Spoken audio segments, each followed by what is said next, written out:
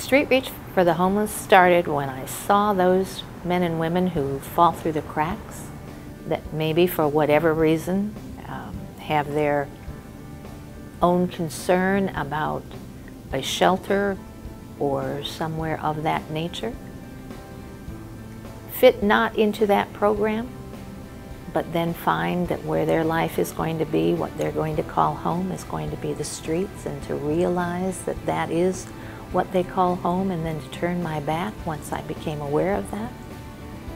Walk away and say I'm not going to do something to help make a difference would simply be wrong in my world.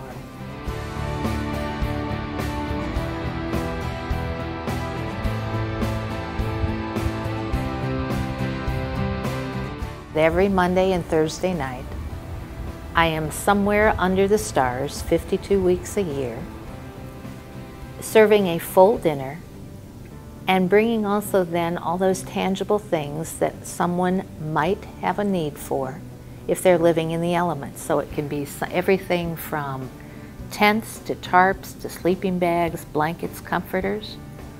In the wintertime, it's your winter coats, it's your gloves, it's your boots, it's always blue jeans, sweatpants, hoodies, things of that sort, the tangibles.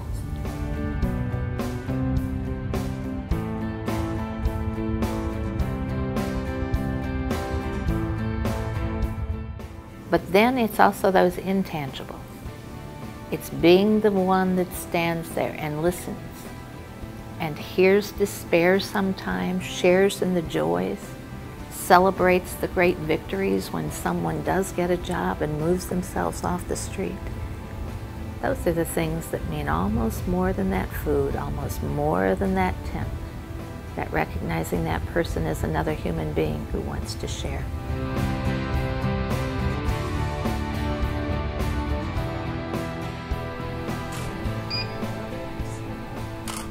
Give me a nice big smile. Gorgeous. Give me a giant smile. For Sally was a little bit of a challenge because I've never done a photo shoot for a woman that didn't want a photo shoot. But she came in and she had her photo shoot and she was absolutely beautiful. And I think someone somewhere will appreciate those pictures at some point in time. As we all know, I can live without the makeover, I could live without the clothes, but any opportunity to have the awareness and see these people through my eyes, make people aware that we have citizens in this city that do not have a roof over their head, then to have this platform, to have this springboard, to maybe make one set of eyes be more open or one set of ears hear something they hadn't heard before, makes everything in the world worth it. This month, from now until April the 5th, we are doing a blankets and blue jeans drive. There are several locations in Fort Wayne where you can drop things off.